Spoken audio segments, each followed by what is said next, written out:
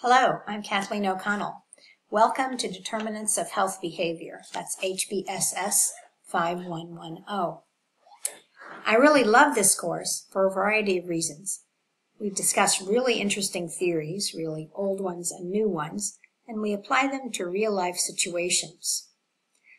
The purpose of this video is to sort of show you around the real estate of Canvas. So first of all, you've already been to the home page, which introduces the course, and from there you should have gone to the Getting Started with Canvas page and listen to that recording. And now you've gotten to this page already where you're listening to this recording, which I'm about to put right here. So let me just explain how I have the course organized. So you're always going to refer to this column in the left hand where the most important tabs, if you will, of the course are. So the first tab under Home is Syllabus.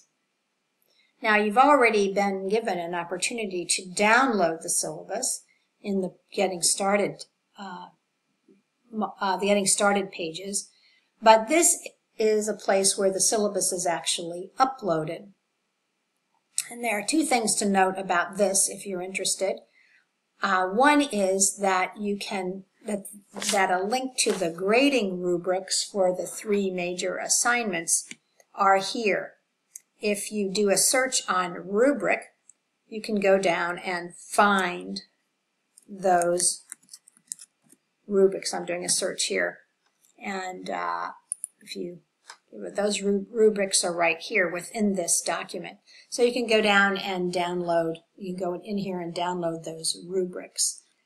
All right. Also, at the very end of this syllabus is something that is constructed by Canvas, and it is a course summary, which lists all the assignments of the course and when they're due.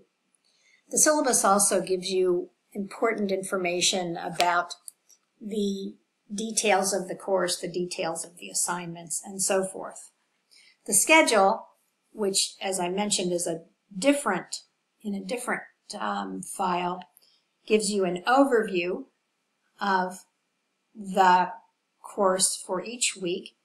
And as it says in the syllabus, you're allowed to skip 3 discussion boards, as long as they're not willpower discussion boards, in the entire semester. So you can go through and figure out which ones you'd like to skip.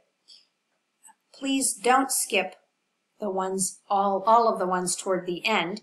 So spread your skips out if you can, but you can choose those whichever way you like. Okay. So then we have the next. So that's the idea in the syllabus and things you will find out about in the syllabus. The next tab is the Modules tab. I've got to get out of this here. All right, so next tab is Modules tab, and you'll see that the modules are arrayed down the side in here, and all the modules that you'll see will be in here every week. I actually allow the modules to open about 2 weeks before they're due, so they're open sort of ahead of time, so you can get a jump on them if you'd like. All right. So if you're doing something in a module and for instance, you go to this, and this is a link to download a lecture. This is just the PowerPoint slides for the lecture. There's no voiceover or anything. You're just supposed to read the lecture. They're more annotated. There's more words on them than would be in a usual lecture because they're supposed to be self-explanatory. So you would download this into your computer, But then if you're lost down here in one of these things, just keep on going back up to modules to see what you have to do next. Each module has an overview page that tells you what you're doing that week, and each page has the objectives. It has what you're doing in terms of readings, what you're doing in terms of discussion board, and if there were an assignment in this module, you would have a C here for assignments due for the week, so you know those. Okay, so then after modules, although you can get to the discussion boards from a module, you can tell it's a discussion board because it's got this two little bubbles here, kind of he said, she said bubbles. Those are the little icons for discussion board. But you can also get to discussions from this link right here. Then the next thing you're going to be interested in is grades. Every week after the discussion board closes, I try to grade the discussion boards, and sometimes I'm not able to do it until the weekends, but this is where you'll find the grades for the discussion boards and for the other assignments. So that's where grades are. And then if you want to know the people involved in the course, there's a list of people here, and you can figure out who's in the course, and eventually you can contact those people.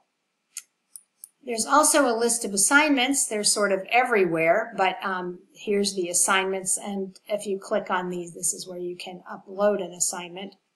But you can also do that again from the modules, and then if there were an assignment here, you could click on it and upload it from there. So, and finally on this page, there's e-reserves. This is where you can go to the e-reserves, and for this course, this takes you to the library. You have to sign in again, and then it takes you, then you have to click on this course, HPSS 5110, and go from there to download the articles that you need for this week. So that's about it for this introduction. If you have any questions, you need to ask me the questions in the question area.